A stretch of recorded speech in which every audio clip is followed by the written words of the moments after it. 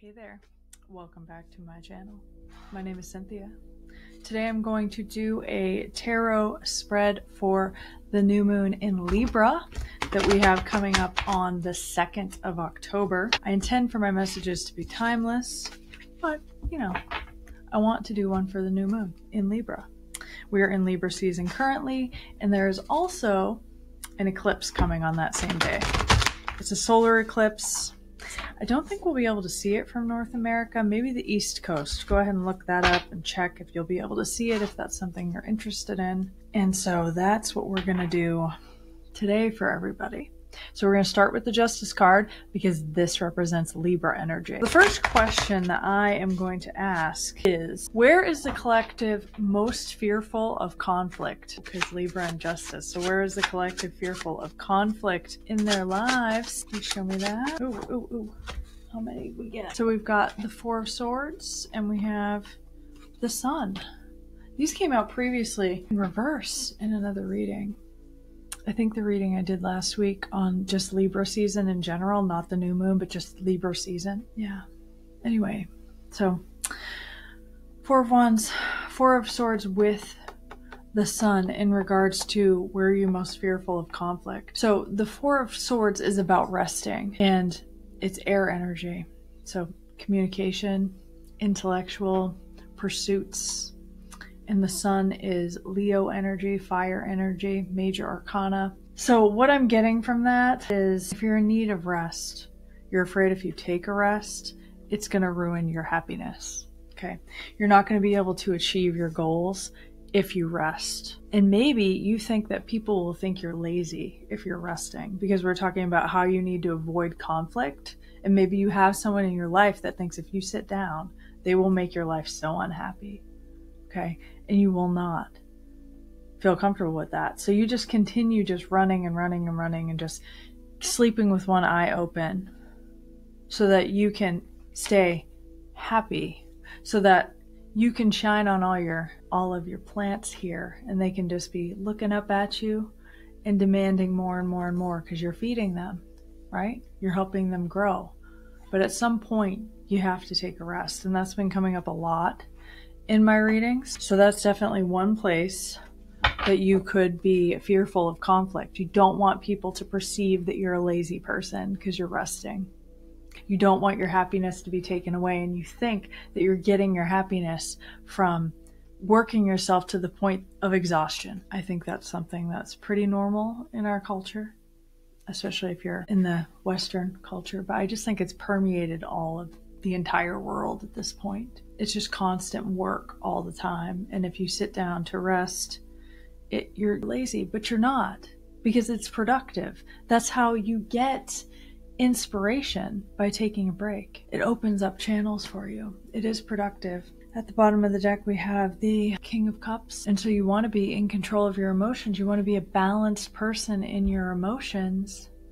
And it's hard to do that when you don't rest. Your emotions can completely go off the rails, you know? So you got to give yourself that time. Your happiness will still exist. Your creativity, the things that create happiness in your life will still exist. With fire, you've got passionate, creative energy. That will all still exist if you take a break. In fact, it'll probably be even better if you do. So how does that fear of conflict affect the collective? I kind of already went into that, but let's see what the cards have to say about it. So how does that fear of conflict affect the collective? Oh, that's too many. Way too many. Way too many. Okay. It's like half the deck. Hold on. It's like a mini shuffle. That's all. There we go. So we love a good mini shuffle around here. All right, so how does the fear of conflict affect the collective? The Fool and the Knight of Wands. I'll just show you the cards real quick so you can see. The Fool is giving Alice in Wonderland. So afraid to go on new adventures, not being able to take action.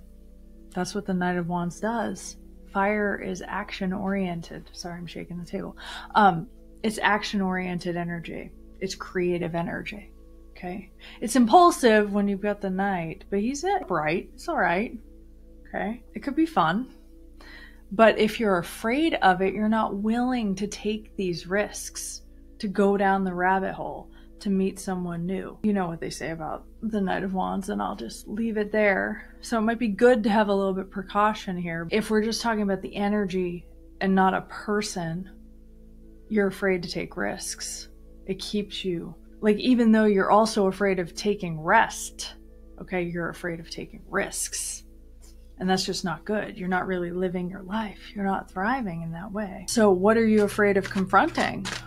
Because I want to know how you can get out of this energy. What is the collective afraid of confronting? What is it? Three of Cups. Other people? You don't think you have a good support system? You don't want to talk to these people. You don't want to tell them, like, no, I actually need to rest right now. Like, I cannot. You're in people-pleasing energy. If you've got the Three of Cups coming up, and this is a celebratory card, it's about friendship, it's about bonds, spirit family, soul family. You don't want to tell these folks that you need to rest, or you don't want to try anything new. People-pleasing energy doesn't mean anyone's pleased. It just means that you're making yourself smaller so that you can fit in with people and not rock the boat. Because you think that if you speak up about who you are as a person, you're completely authentic, right? If you say, you know what, I need a rest though, or if you're vulnerable with people and say, you know what though, that scares me to do that, you think you're not going to be received well by these people.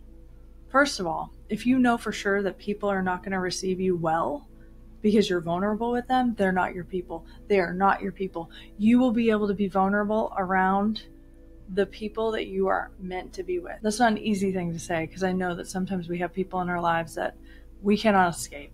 Okay, we live with family members, partners even, that somehow hinder us in a way, right? I've been there. I know that feeling. You can still pursue the things that you feel comfortable with, and sometimes even a little bit uncomfortable. If you have something in your heart that is speaking to you, that you are interested in, right?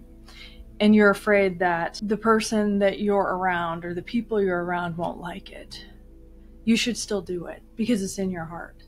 And it opens up channels for you to become your truest, authentic self. And once you pursue that goal and you move closer and closer to actually doing it and not caring, you become more whole. Because right now, as you make yourself small and you say, I can't talk to these people, I can't go on new adventures, and I can't even rest. I don't even know what happiness looks like to you, if that's really what's going on here, okay? You're not being who you are. And so you're not actually living your life, right? And Libra season is about balance, finding balance. And so the scales are tipped where you're just trying to make yourself as small as possible and not cause a stir. And I encourage you to just start taking small steps in the direction of an entire tsunami, because that is what's going to set you free from this people-pleasing type of energy. You need to be able to shine your light. You're the sun. Shine your light. Okay? What's the worst that could happen if they shine their light? If they decide to confront these people, to just be honest with people, to be vulnerable with people? What is the worst thing that could happen? I'm trying to amuse myself with the thoughts I'm having here. The Two of Pentacles. The worst that could happen? You learn a new trick. That's the worst that could happen? Look at you. That's balanced energy. You could feel like you're juggling. We are talking about the Two of Pentacles. Normally, it's a guy that's juggling things, but he's doing it well. Okay, just like this puppy is doing it well. Very much balanced, on the ball, and has another ball. Okay. Is that the worst that could happen? You could just learn a new trick? That's really not that bad. Two of Swords. You could definitely feel like you're at an empath. You know? Might have to make some choices. It makes sense, because once you start rocking the boat, some people aren't going to be cool with it. And so you have to decide, am I going to let these people still be my people, or am I going to let them go? The thing is that as much as some of these people might be holding you back from yourself, you're holding them back from themselves. Believe it. Because while you are saying, I'm going to dim my light to fit in, you're giving them a version of you that actually doesn't exist. You're faking it and you're creating an entire fake reality with someone. And so they are mirroring you back and giving you another fake reality. They're not even living their lives. And so the best choice is for you to do what is in your heart and to release anybody that doesn't agree with you in safe and healthy ways. Okay? So that everyone involved can get on the path that they're supposed to be on. Whatever path is most aligned with their inner desires and makes them the most happy, if you will, right? It holds everybody back. What can guide the collective to overcome this? So how can you become more yourself? You can make choices, we were talking about that, but what else can guide the collective towards overcoming all of this? I'm about to find out. Get a different perspective. It's the Hangman that flew out. You can wait a while, right? See how the eclipse energy hits you on the 2nd. Then there's usually a 1 to 2 week shadow period, okay, where you still get kind of eclipse energy. So there's stuff that's going to be moving out of your life, and it's time to set new intentions, if you will, because it's also the new moon. So try to see it from a different perspective. Try to put yourself in the shoes of someone else that's looking in on your situation, what they would think, right? Not from a place of judgment, right? Not from judgment, but from just an outside perspective. So this happened to me in therapy too. When I would tell my therapist what was going on in my relationship, she would say, "What would your best friend say about that?" I knew exactly what my best friend would say about that because I talk to my best friend every day, right? And she told me every day what she felt about that. Okay, I'm not saying that the people in your lives are always right about their perspectives, but when you meet people, like in the oracle reading I posted last week, that can reflect to you from a source of stillness, and they give you a honest reflection, okay, it's not always peaceful. I mean, I have a lot of fire type of energy friends, so they just tell me their actual opinions all of the time. But what I'm saying is when you can actually be honest and vulnerable with the people in your life, and you actually have this happy friendship, and you're not scared of your friends, and they're honest with you, and they're not judgmental with you, you're able to get a different perspective about the things that are going on in your life. You shouldn't lean on it constantly. You should not trauma dump on your friends, right? But if you imagine inside of your head without asking, what would that friend say? What would this friend do? You know, still be yourself, but just kind of imagine it, and that can help you get a different perspective on what's going on, and that might help you overcome it, right? Or think about someone that you really admire and think about what they would do in that situation, right? Think about that, because I know you got someone that you really admire, and if you admire them, it's probably because they're showing you something about yourself and what's hidden. And if you immediately go, you wouldn't put up with that ish at all, then you know what you shouldn't be doing? Putting up with that ish. Okay, what's at the bottom of the deck? The Six of Pentacles. Six of Pentacles is about collaboration and charity, victory in a way. It's a happy thing. This is very Lady and the Tramp outside of this woman's kitchen. She's giving them a bone. So cute. I dig it. I'm trying to imagine it in the Rider-Waite. I do this to myself all the time where I'm thinking about it. I'm like, what? Like, I can just go off the imagery of this card. It is charity. And sometimes that can be breadcrumby, but with this particular deck, that's not what it's giving, you know? She's giving them a whole bone. I mean, she's giving one of the dogs a bone. I think she's going to go back and get another one for the other dog. And they're both going to have their bones, and they're going to be very happy, and they're going to be cute together. So it's a good feeling, you know? So the overall energy is wanting to be in a situation where you trust the people around you and you work together well and all of your needs are met, and even some of the things you just want, because dogs don't need bones. They want them though. If you have a dog, you know that they want the bones. And so you want to be in this situation where you get what you want, and that's completely fair. And the Page of Pentacles is the next card underneath that. And to me, that's giving that on the way is that, or at least that's what you want. And so in order to do that, you have to get a new perspective on what's going on in your life. Okay? And you need to adopt it. Maybe I can somehow give you a new perspective. Hopefully I did. And that can help you move towards this. All these cards were upright. It was a very good type of energy, right? Like you want to be happy. You want to be collaborative. You want to win. You want to be able to have a balanced life and go on new adventures. But there's this underlying energy of being afraid, of rocking the boat and being vulnerable. And what that is a fear of being your most authentic self. And if you're not who you are, what are you doing? What are we even here for? If you're not being who you are, like what is even the goal? What is the point, right? I encourage you to take care of yourself and be exactly who you are, as loud as you want to be, everywhere. Okay? I'm going to go ahead and get you a Moonology card and close this one out. We'll see what we got here. Okay. What guidance for the collective can we get with the Moonology cards? I'm going to get one more. Yeah, that seems legit. I'll tell you what that is, but I'll tell you what it is in just a second, but it's legit AF as far as I'm concerned. Can I get one more for the collective, please? More guidance on that. Yeah, that one wants to come out. Okay. So the first one that I got was the full moon in Scorpio. It is time to release negativity. So if you have negative thoughts, negative self-talk that you're constantly doing, think about it. You've heard it before. Would you say that to your inner child? Would you say it to your own child? If you don't have children, would you say it to your inner child?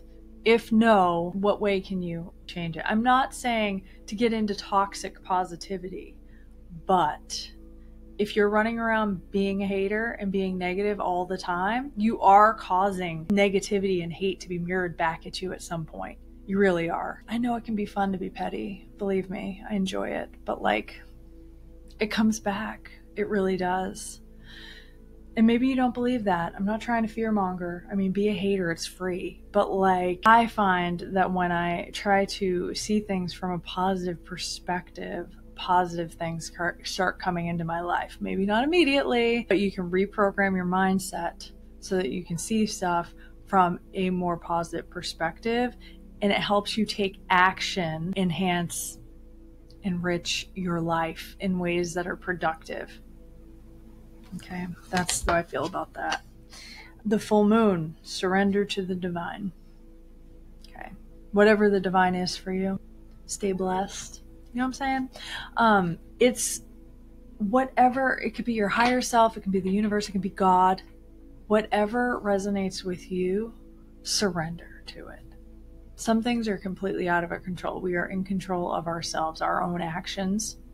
Okay, we've talked about this before on this channel. We are in control of our own actions. And sometimes that is about it, honestly, at the end of the day. Surrender everything else to whatever the divine is for you, and everything will work out the way that it is meant to. And at the bottom of the deck is fixed moon, hold your vision. So whatever that vision is in your heart, hold on to it and keep taking steps in that direction. And that's what's going to free you from putting yourself in a box and making yourself small because maybe you're making people feel more comfortable. Don't do it. Be exactly who you are and hold on to the vision of who you are and pursue it. And everyone around you, including yourself, is going to be better for it. Anyway, that's what I've got for you guys this week. I hope you guys have an amazing eclipse and new moon, and I will catch you guys in the next one. Bye.